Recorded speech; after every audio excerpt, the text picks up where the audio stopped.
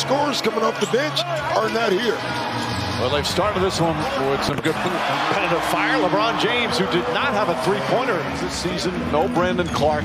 Two huge, important players for this team as James drills another three.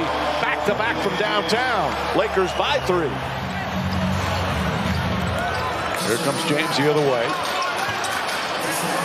Feeling it from three-point range. LeBron James 3 for 3 from long distance.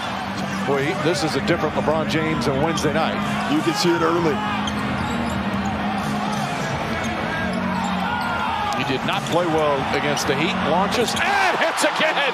LeBron James lighting up from downtown.